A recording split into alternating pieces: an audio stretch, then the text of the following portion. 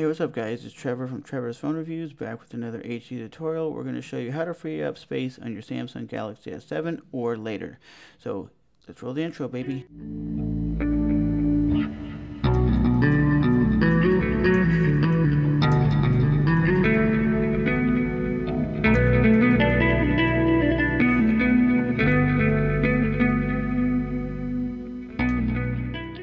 So in today's video, we're going to show you how to save memory on your Samsung Galaxy S7 or S8, because this feature works on all Samsung devices.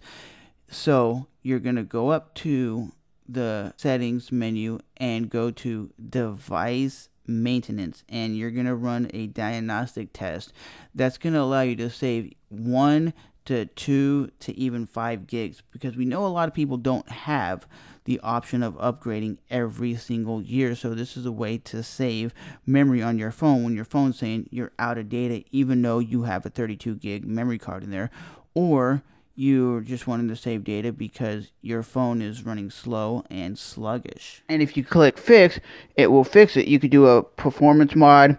You can free up 2 gigs. So you go to storage, and I'm going to be able to click clean now, and it's going to save 23.9 megabytes of memory, and you're seeing it's cleaning up your phone and making it where your phone might run better, because as of late my phone has been running very slow, very sluggish. I'll go to open up an app, open up the camera, and it seems like it just doesn't want to perform like it should, because I haven't upgraded to a newer phone yet. And some people still have these phones for 2 years, 3 years, because a lot of people don't upgrade their phone every year, so they have the same phone for a very, very long time.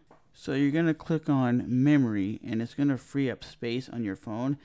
And it does say I can save up to 1.3 gigs of memory, because it's all from apps and downloading and going on the web is what's taking up all the space on your device. So once you're done with device maintenance, it's going to say 100% excellent. So it's going to let you know how much you saved. I saved over 7 gigs of memory, which is a lot of gigs that was being used by apps, downloading websites, and so on and so forth. But if you want to join me down in the conversation down below in the comment section, hit me up and let me know if this helped you out, and if this video made your phone where it actually works and it's not slow and sluggish.